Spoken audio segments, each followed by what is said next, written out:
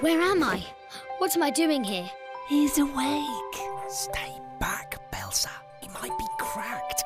He might be crazed. Oh, hush now, Gaius. He's just confused, poor thing. Who's there? Can I help you? What's going on? Who are you? Who am I? You're an antiquity. Oops, thank you.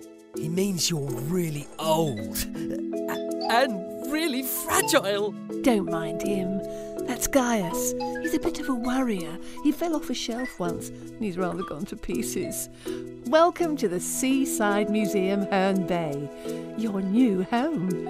I'm Belsa. That's Saturio. Charmed, I'm sure. And what do we call you? You should have a mark on your bottom. Put there by the potter who made you. Oh, don't worry. We've all got one. Shall I take a look? Oh, I see. Would you mind? Well, Marcus, it's very nice to make your acquaintance. You're one of us now. You're a pudding pan. Though pudding pan isn't our official nomenclature, of course, my Latin is as rusty as the shade of red by which we're so identifiable. But on the continent, they call us terra sigillata, and here they call us Samian, neither of which is very accurate. They don't actually know. You've been on a very long journey to get here, Marcus. We all have. How we got here remains something of a mystery.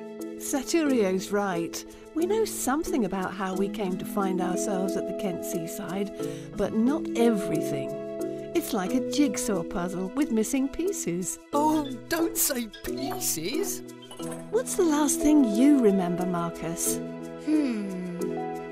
Not a flashback. You know very well all the wobbling makes me nervous.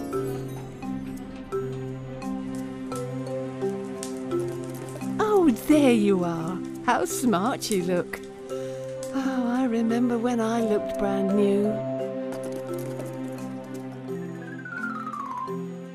Where am I going? We can't be completely sure of the precise location of your geographical destination, but perhaps the great conurbation of London?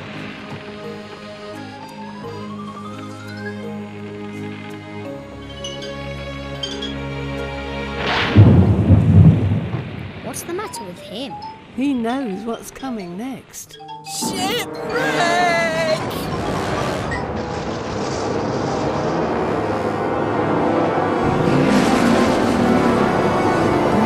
No. A giant cephalopod indeed. What nonsense. But was there a shipwreck? Yes, well, probably. Some people think a ship ran aground and they threw the likes of us over the side in an effort to get themselves moving again. Or it was an octopus. One thing we do know for sure is what happened next.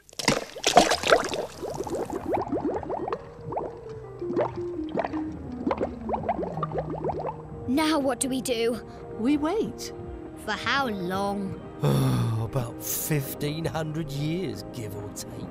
Plenty of time to share my theories on what a shipwreck located in the Kentish Flats might tell us about the maritime transportation and distribution of Roman pottery. As I was saying, many of the ships carried consignments of building materials, but most carried cargoes of loose grain. Refer again to my previous but no less important point about the role of the port of Roman London in the importation.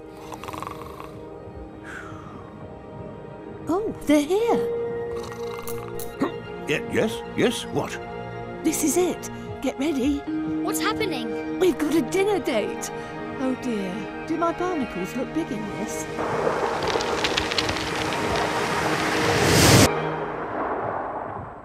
Hello? Belsa? Gaius? Saturio? Where is everybody? Belsa? Is that you? Now where are we? We're in a Whitstable fisherman's cottage. We got caught in their nets when they were dredging for oysters. And there it is.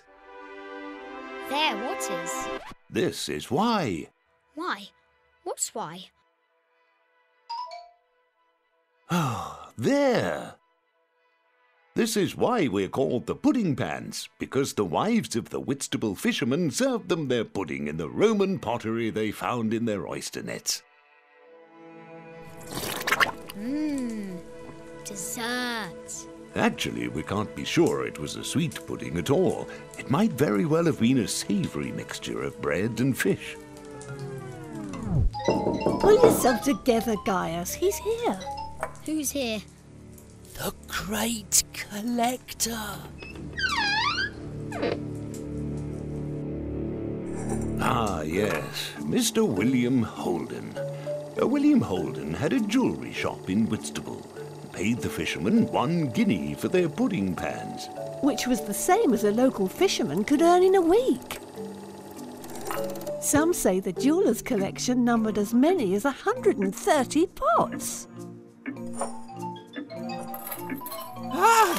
So let me see if I've got it straight. I'm a Samian ware pot made by a Roman named Marcus in a place called Lisieux in France. And I was somehow lost somewhere off the coast of Herne Bay on my way to somewhere else. After I'm lost at sea, I'm dredged up by a Whitstable fisherman and end up on his kitchen table.